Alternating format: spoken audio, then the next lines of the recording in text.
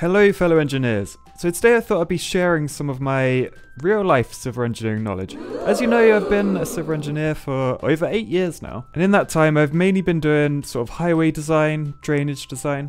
I know a lot of you have been asking me, is the drainage design in Cities Skylines realistic? So I thought we'd sort of go through how it works in the game, and then I'd sort of compare that to what we do in real life. So first off, we'll start with some drainage design basics. So there's sort of two, maybe, I guess three sort of categories of drainage design. You have your foul drainage. So if we just start down here, foul drainage is, well, waste from humans, essentially.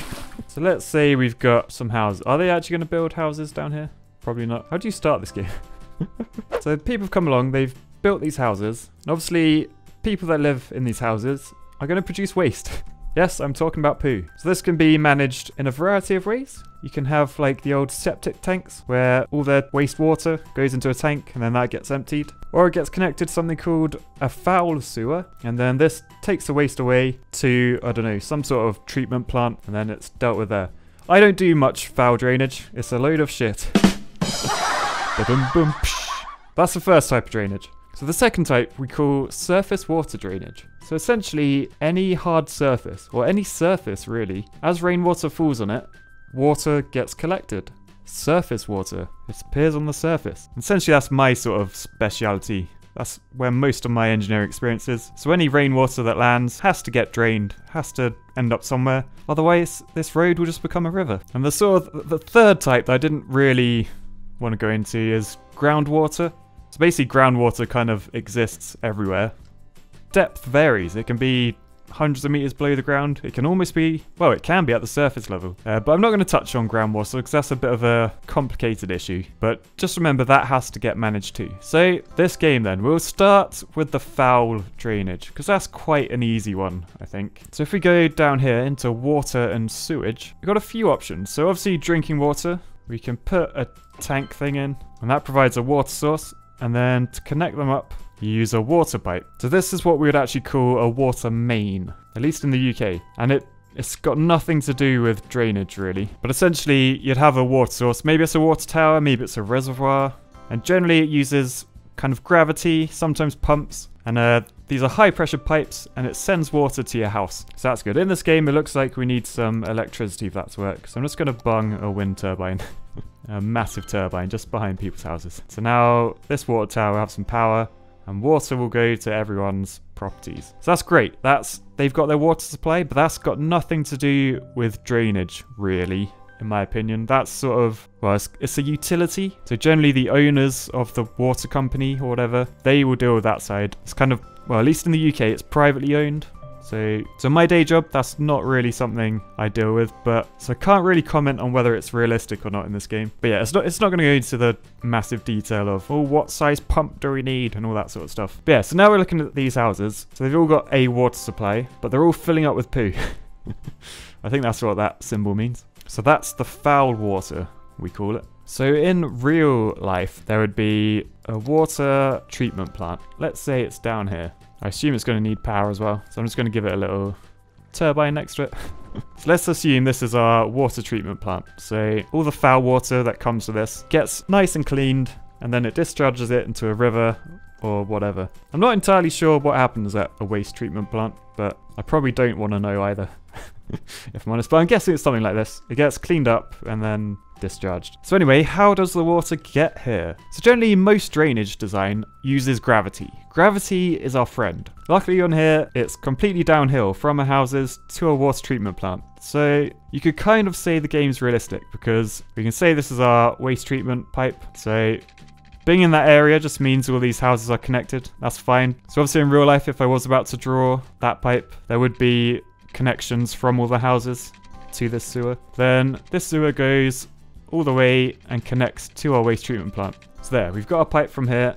We've got the full, oh, it does actually go uphill. That's not great. So for example, as the waste from this house leaves the house, so you flush a toilet or, I don't know, turn the tap on, whatever, any wastewater will be connected into this system and it will run down the hill to our waste treatment plant. Generally, these would always try and be downhill, but there's going to be a point where you can't. So like on this one, we've got this hill. I mean, usually what you'd try and do is just have a deeper pipe there, keep it going down, and try and connect it up. But sometimes that's not possible, so you'd have to put like a pumping station. And what they try and do is, say there's like several housing estates, they kind of make them all connect to a single pumping station, and that allows the water to be pumped uphill. So let's just assume there's a pumping station there. We just can't see it. Well, these houses are about to burst. Their toilets need flushing. Alright, so that's something that's not very realistic in this game.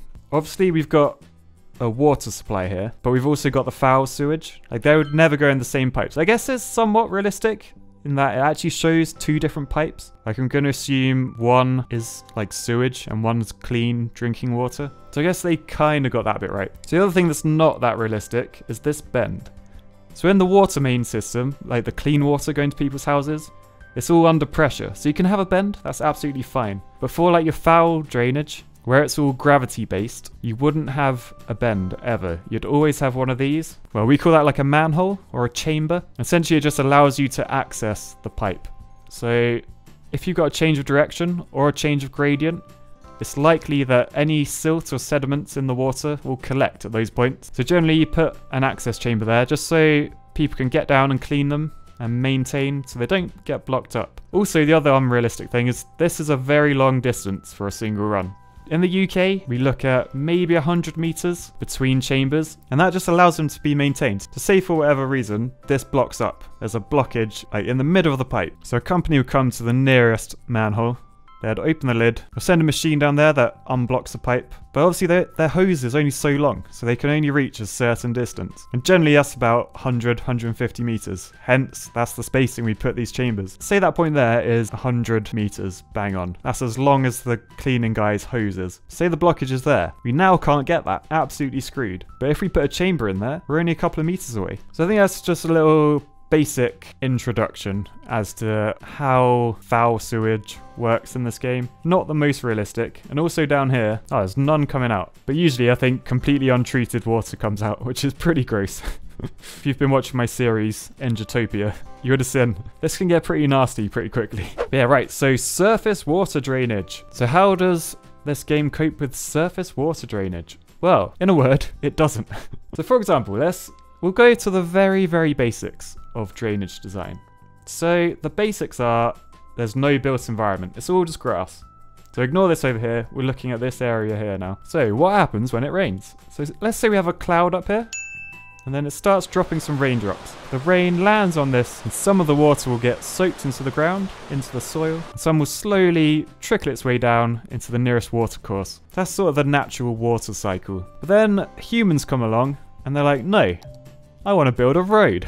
I can put a road wherever I want. So now our nice green field has a lump of impermeable road in it. And impermeable means any water that lands on the surface cannot get to the ground underneath. So as you see here, the rain cloud comes down, the rain lands on the road, and it's trapped. It can't get into the ground underneath, and it just pools on the road. Not great. So people like me, drainage engineers, my job would be to make this road be able to accept rainwater so it doesn't turn the road into a river and people can still drive on it safely. So there's quite a few stages to this. We'll kind of start with the rain. So the rain comes down, lands on the road. Depending on what way the road is falling, it will fall to one side or the other, or maybe it'll fall in both. There's generally straight roads, the camber is in the middle, so the highest point of the road is the middle. So as rain comes down, it will fall probably to that side and probably to that side. So along these curb lines, we get a nice little collection of water. And then if we look this way, we can see the road is falling left to right. So as the water's along this curb line, it will fall in this direction. So generally you want some sort of thing to take water off the road by the curb and get it away. So the most common way is called a gully, a road gully. So in the UK, this is the most common type. It's essentially just a hole in the ground, like a concrete hole in the ground, and it has a metal grating on top to allow the water to enter. So as the water goes into that hole in the ground, that's connected with a pipe. So the pipe will take water away, and that's sort of the next step of drainage design. So once the water is in your pipe, you then use what we used earlier. So essentially these chambers. So we got a gully from our road and it's connected with a pipe to our chamber. Fantastic. So let's just say that round circle, bit big, We'll just say that that's a gully for now. So that allows water to come off this side of the road and into there. So this connects to a chamber, and then this chamber is connected to another chamber at the spacings we had before for the outfall somewhere. So generally into a watercourse, and they'd have like a little head wall. This is what a head wall looks like. That just allows a pipe to discharge water at surface level. So that's just a very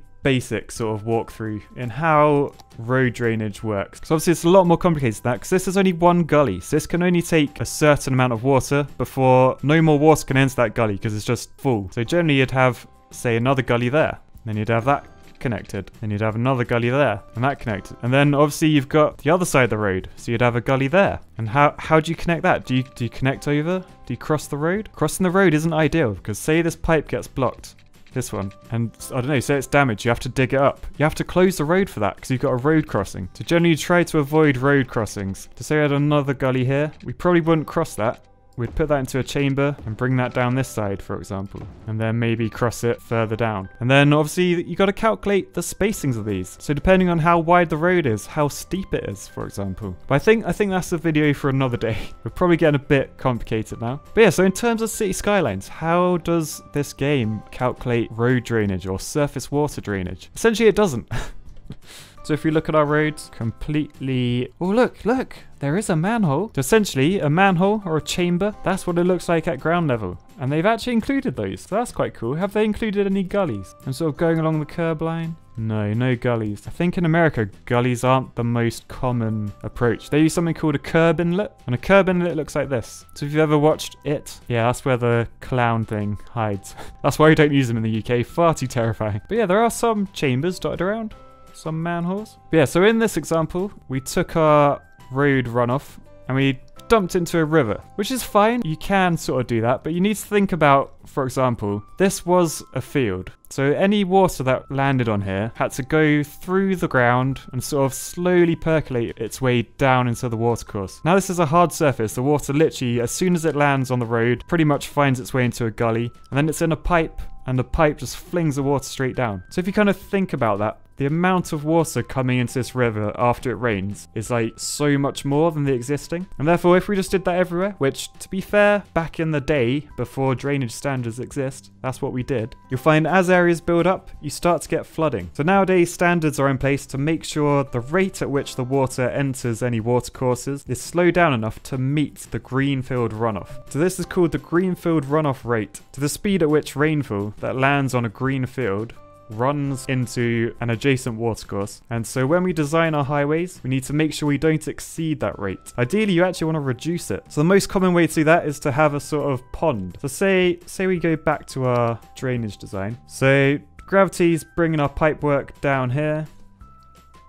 And rather than dumping straight into the water, we'd have a large green pond, for example. So let's say about here, we build a massive pond. So any water that comes down our pipes enters a pond. So the pipe coming out of the pond will be restricted. So it'll either be really small or have some sort of device on it that restricts the amount of water going through, which means the pond will fill up and the amount of water coming out will be restricted by that greenfield runoff rate. So generally you'll see, especially modern developments, there'll always be a sort of pond or some sort of above ground storage thing. The other thing we need to look into is the water quality. So obviously the water that was landing here, it literally just landed on the ground.